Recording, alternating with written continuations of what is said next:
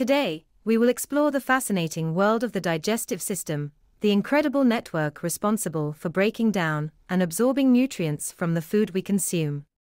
The journey of digestion begins in the mouth, where the process of mechanical and chemical digestion initiates. Teeth break down food into smaller pieces, increasing the surface area for enzymes to act upon. Salivary glands secrete saliva that contains enzymes, like amylase, which start breaking down carbohydrates. Once chewed and mixed with saliva, the food forms a soft mass called bolus. The bolus travels down the esophagus, a muscular tube connecting the mouth to the stomach, via a series of coordinated muscular contractions known as peristalsis. Now, let's explore the role of the liver in the digestive process. Though not directly part of the digestive tract, the liver plays a crucial role. It produces bile, a substance that aids in the breakdown and digestion of fats. The bile is stored in the gallbladder before being released into the small intestine. Upon reaching the stomach, the food mixes with gastric juices containing hydrochloric acid and digestive enzymes. This acidic environment further breaks down proteins and kills harmful bacteria, turning the food into a semi-liquid substance known as chyme. While the kidneys are not directly involved in digestion, they play a vital role in filtering waste products and excess substances from the bloodstream, which ultimately contribute to the overall health of our digestive system.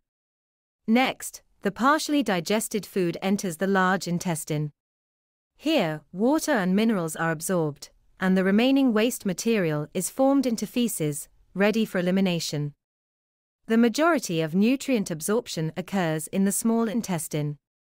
The lining of the small intestine contains tiny finger-like projections called villi and microvilli, which increase the surface area for efficient absorption of nutrients into the bloodstream.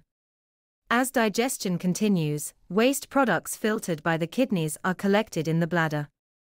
The bladder stores urine until it is expelled from the body during urination, which is an essential part of the excretory system. Lastly, the remaining indigestible waste moves into the rectum, where it is stored until elimination.